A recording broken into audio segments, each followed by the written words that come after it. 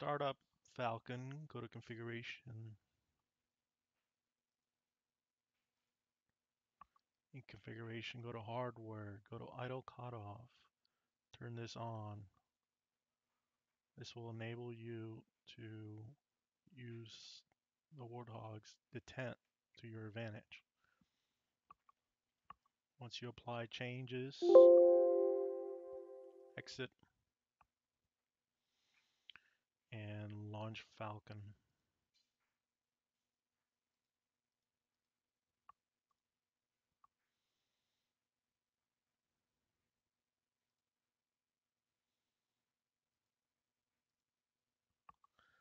Once in Falcon, go to your setup under controllers. You will see your throttle slider.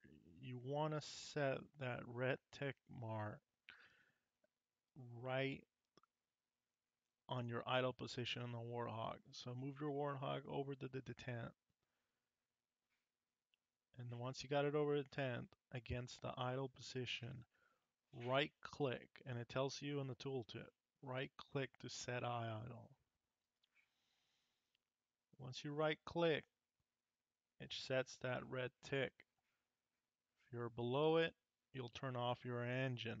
If you're above it, you'll turn on your engine. So let's try this out. I'm going to apply.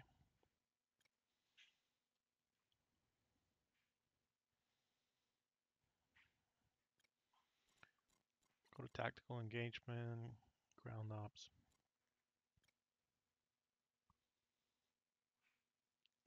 Click training, click your plane, and take off.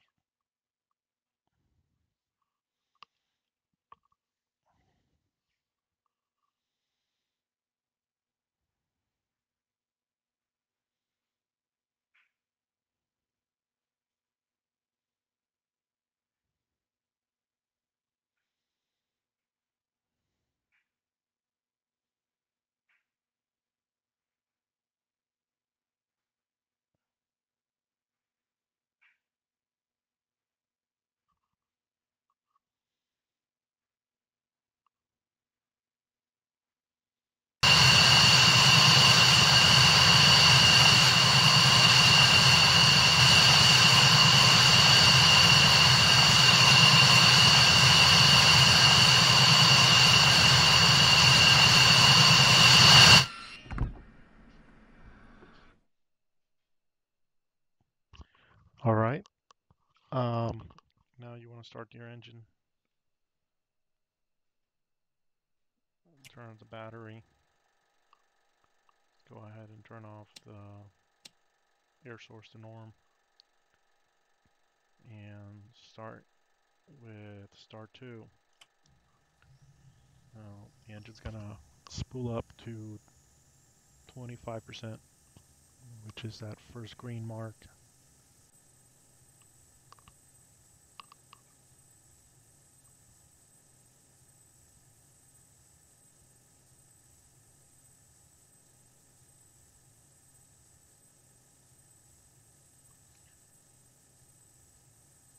Now right now I have the throttle in the off position, just below the idle detent.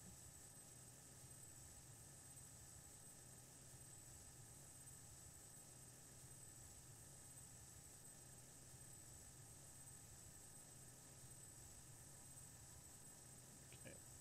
I am not going to use the keyboard command for idle detent. I'm going to use just the throttle, just pushing it up over the detent.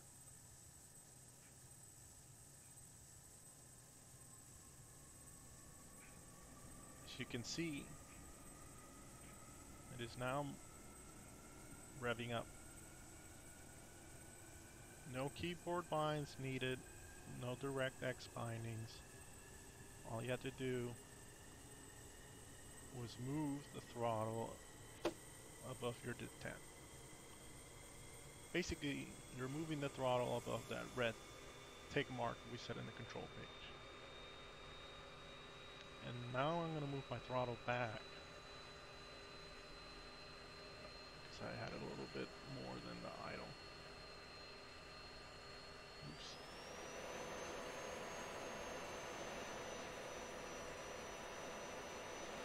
Now, if I were to move the throttle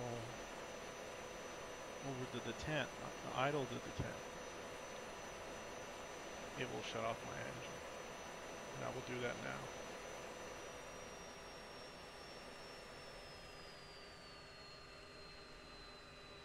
So I didn't have to press the Alt-I key at all. Just had to move it over the bump. So it's important in the control page to set your throttle idle tick mark, which is the red one, right at the idle position of the Warthog. Not the off position, but the idle position. That concludes